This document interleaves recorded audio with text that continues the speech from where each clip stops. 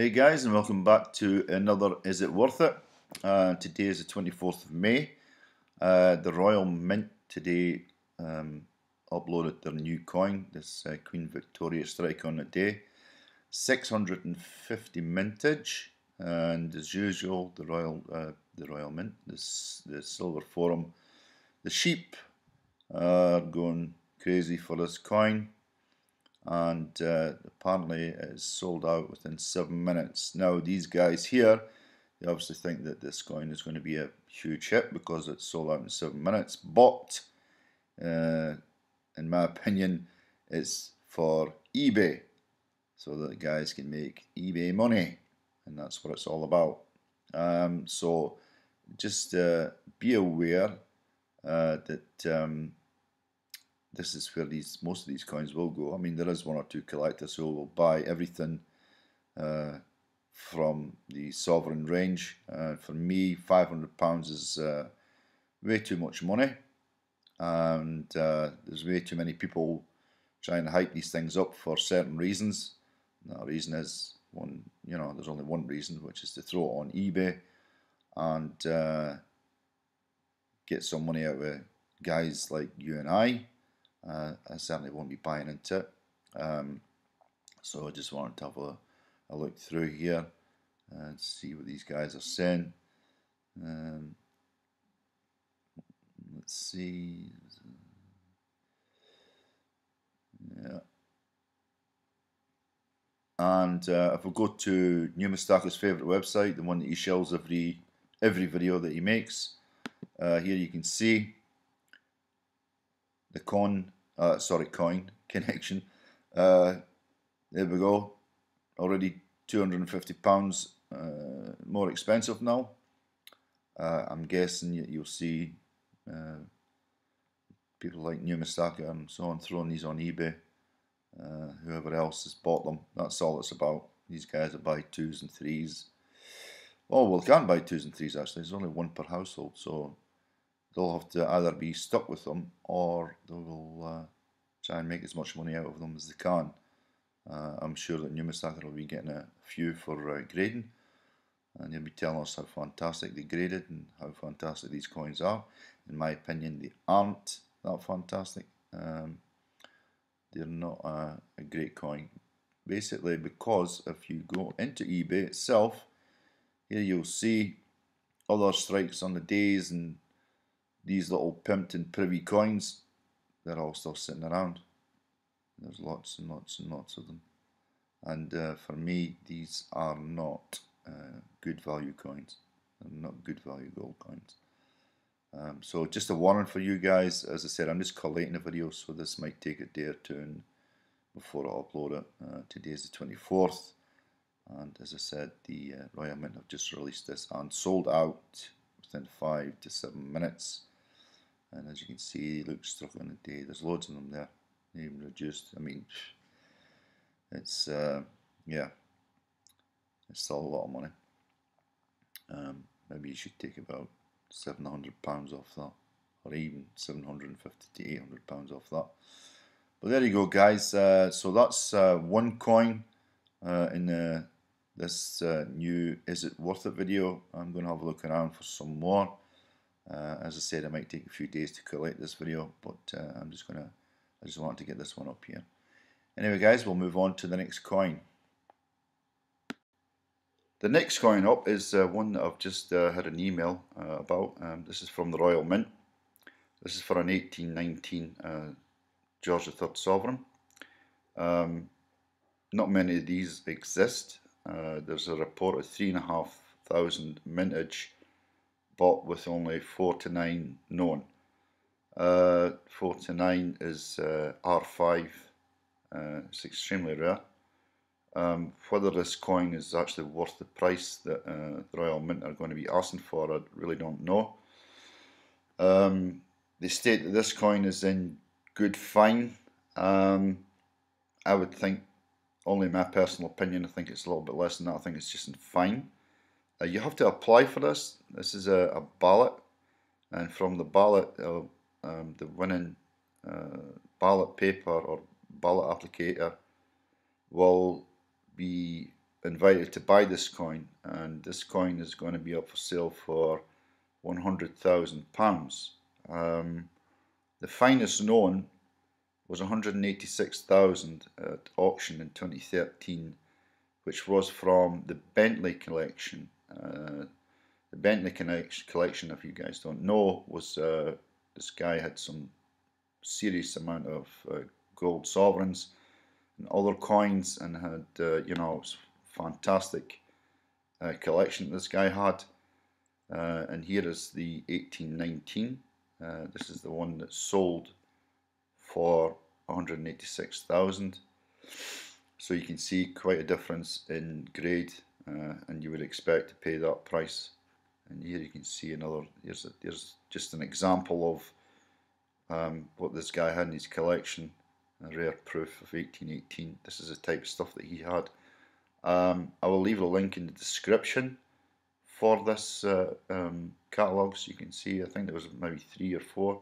He actually had an Edward VIII £5 or £1, I think it was there. Oh no, sorry, that's a hemisphere collection, sorry. But I'm assuming he might have had one of those. But I don't know how many parts there was for the Bentley collection. Might have been 4, no idea. There was a fair amount though. So there you see, they're wanting £100,000. Spink rate this in fine. This is this year's Spink 2019. They rate this in fine at 45,000 and 75,000 in very fine. So for 100,000, I think it, you know, it sounds excessive. It sounds excessive, but for the rarity of the coin, it might not be. So we'll kind of just have to wait and see if anybody applies. I think I'll not bother with this one. But there's we can have a look at the reverse here, and there's the whole coin itself. As I said, you know, they are rare, so I just think, you know, that 100,000 might sound a little excessive when you look at it or take a book value, but the book value is only a price guide. It's not a definitive of what someone must pay for a coin. When it comes to rarity, then you can throw the book out the window and you know, pluck a number from the air. So I'll leave a link in the description for this one, and also I'll leave a link in the description for the Bentley collection, and you can have another look through at your own time and pace and see what you guys think. Okay, we're going to move on to another coin. I'm still digging around to see what I can find. Okay guys, so here I am again. I've come back to this 1819 sovereign. I've got my reasons for that. Now, first of all, the first part of this video, I did that on the 24th of May, and I did it about 10 o'clock in the morning. Now, I've been to work, I've come back, and it's now 8 o'clock at night, and so I've been out for 10 hours, and we've got a couple of little discoveries, or not discovery, well, one discovery and one price increase. If you remember the strike on the day sovereign that is sold out today at the mint, well, I mentioned the coin connection, sorry. They were selling theirs for £750 this morning, and if we look again today, 10 hours later, here we see now £900. Now tell me they aren't price gouging, Jesus. This is just incredible. This coin isn't worth this sort of money, I'm sorry to say. And for any of you guys that kind of think that you just gotta have this coin, then feel free to buy it at £900. But I'll tell you, for me, this is a £325 BU coin. There's nothing special about it. It's got a little privy, and it's not worth, that privy mark's not worth £600, sorry. So that's just a little heads up for that one. And so the second thing that I wanted to mention about this coin, now somebody mentioned there was another collection that was sold again by Baldwin's in 2014. It was called the Hemisphere collection, And in the Hemisphere collection there was also an 1819 coin that was sold, and here is the catalogue of the Hemisphere collection. So let's scroll, and there's a couple of pages we'll have to go through first. I think it was about 6 or 7 pages, and there we see that's it there. So let's just enlarge this a little bit. Now this coin was valued at 50 to 60,000, and I believe it sold for 41,000. Now the most interesting thing about that is it was actually the Royal Mint that bought it. So I'm going to show you this coin here from the Hemisphere collection side by side with the coin that the Royal Mint are going to sell, and even the Royal Mint now are price gouging. So we'll just I'll have to pause this a second so I can bring up the picture, and because I've basically what I've done is I've enlarged this picture here, and I took a screenshot of this picture here, and I took a screenshot of the picture from the Royal Mint coin that's for sale, and I've put them side by side so you'll be able to check it out. So I'll just go and get that now. Okay, so how do we know that these two coins are the same? Well, we're going to look for the telltale signs. I mean, it's a worn coin, so we'll look for the telltale signs. So first of all, if you see here, there's a scratch, like an X type scratch next to the ear. This one here is this is the Royal Mint ballot coin.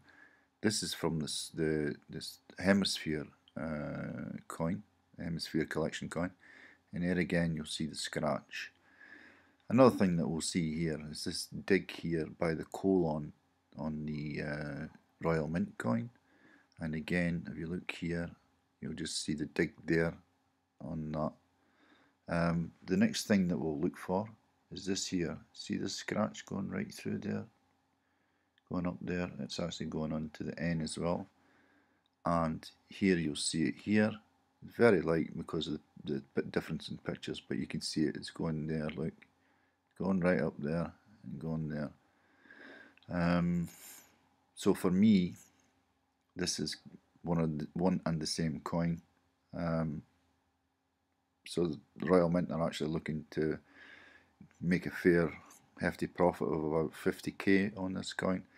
And as I thought, this coin, I don't think it was worth the money that they said it was.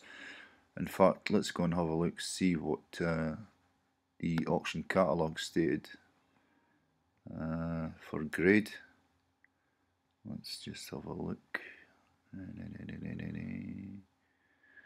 As you can see here, look, they've actually used a similar description. I'm just trying to find the grade. Otherwise toned. I see they're fine to good fine. So you would actually you should be buying or looking to buy the bottom end grade, which would be fine. This is what I thought it was. So there you go, guys. Even the Royal Mint are now price gouging, as you can see. This is one and the same coin, and as you can see, this is the Hemisphere collection. This is the catalogue from that one. So there you have it, guys. Another one to steer clear of.